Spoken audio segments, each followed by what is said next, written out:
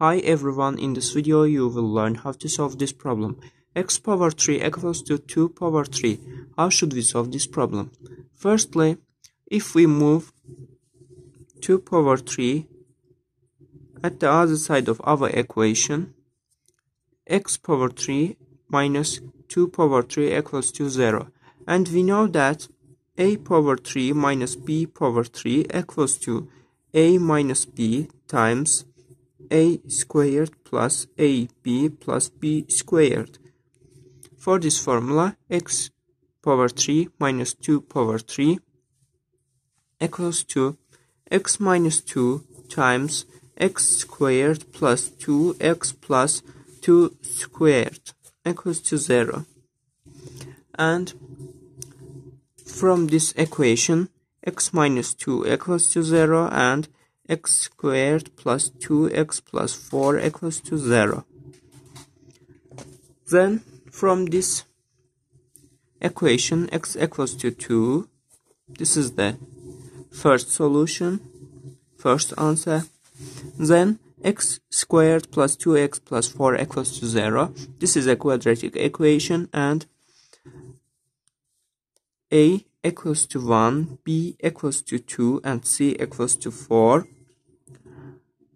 For the solution formula, x, 2, and 3 equals to negative b minus b plus minus the square root of b squared minus 4ac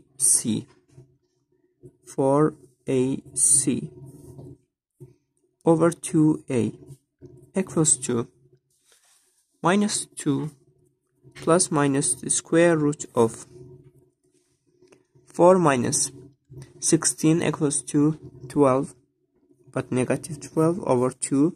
And we know that the square root of minus 1 equals to I, and this is equal to minus 2 plus minus I, and the square root of 12 equals to 2 times square root of 3, 2 times square root of 3 over 2, and this is equal to minus 1 plus minus I times square root of 3.